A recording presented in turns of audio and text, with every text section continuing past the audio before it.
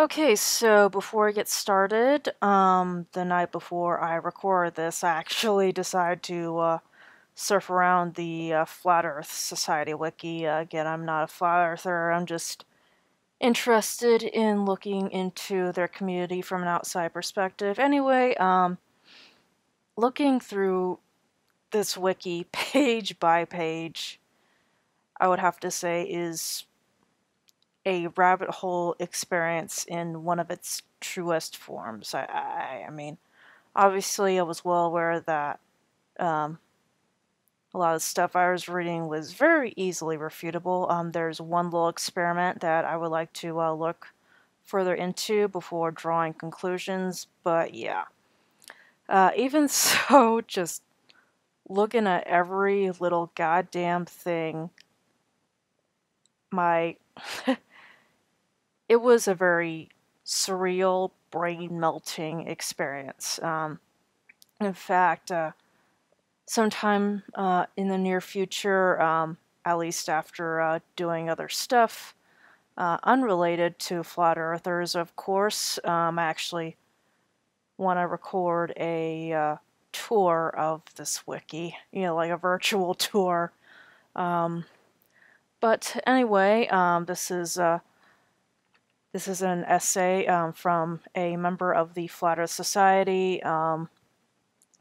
This time I actually managed to.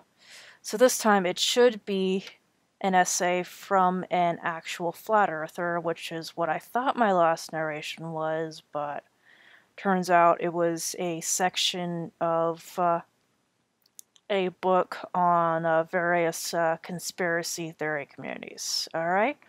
So without further ado, here we go. The Earth is flat. This is a belief I hold as the beginning of an ongoing search for truth and certainty.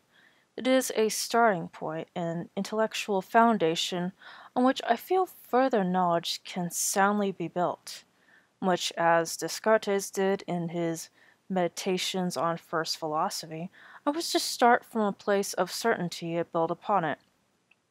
The flat earth is an obvious truth to me now. My senses show me, and my reason confirms it.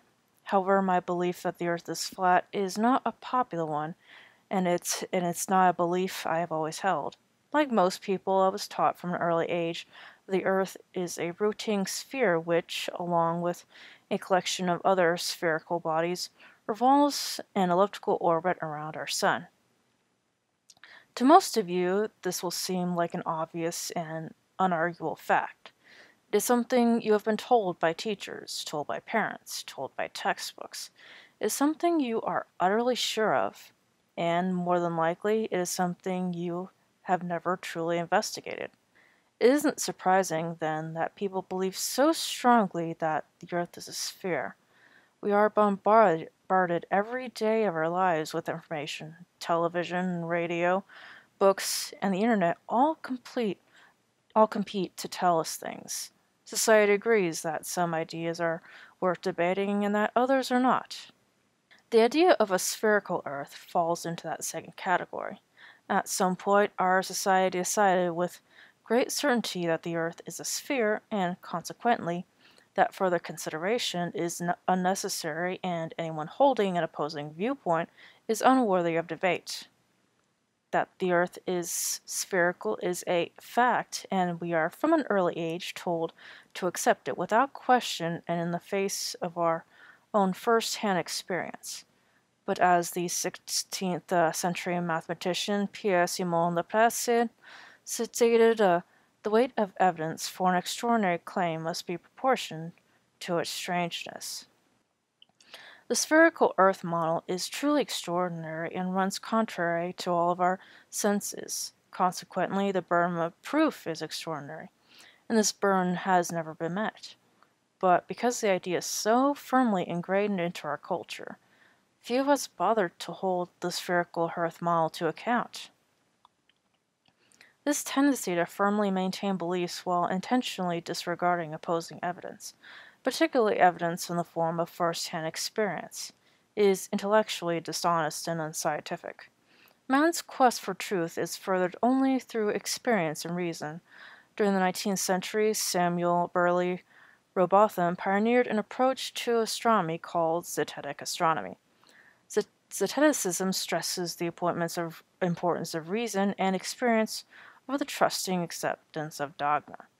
This emphasis on experience as the only source of true knowledge dates back to ancient Greek empiricists such as Aristotle and was also prominent in more recent British empiricism espoused by John Locke. In his An Essay Concerning Human Understanding, Locke states, "No man's knowledge can go beyond his experience." While second-hand knowledge is often a useful tool for dealing with practical day-to-day tasks, it should not be mistaken for truth and certainty. Empiricism forms the foundation of the scientific method, a tremendously useful tool for learning about the world. One of the scientific method's greatest strengths, when it is practiced honestly and sincerely, is its willingness to engage in opposing data. In the preface of his book, Zetetic Astronomy, Earth is Not a Globe, Robotham makes the zetetic dedication to his principle clear. I advise all my readers who have become zetetic not to look with disfavor upon the objections of their opponents.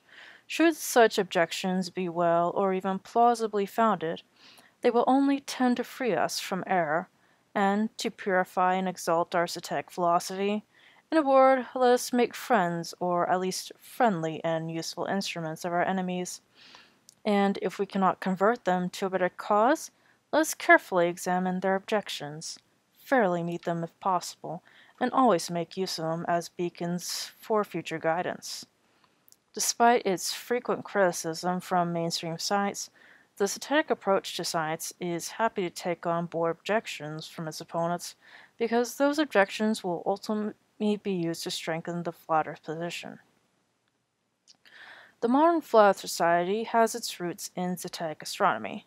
After Robotham's death in 1884, his followers formed the Universal Zetetic Society and continued to publish zetetic literature in the spirit of Robotham's Zetetic Astronomy, Earth is Not a Globe.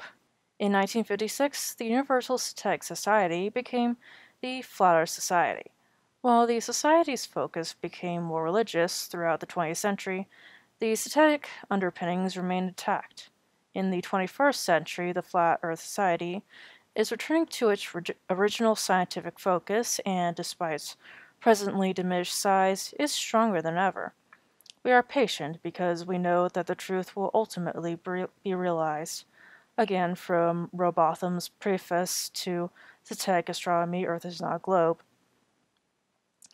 In all directions, there is so much truth in our favor that we can well afford to be dainty in our selection, and magnanimous and charitable towards those who simply believe, but cannot prove that we are wrong. We need not seize upon a very crude and ill-developed result which offers, or only seems to offer, the slightest chance of becoming evidence in our favor, as every theorist is obligated to do if he were to have his theory clothed and fit to be seen.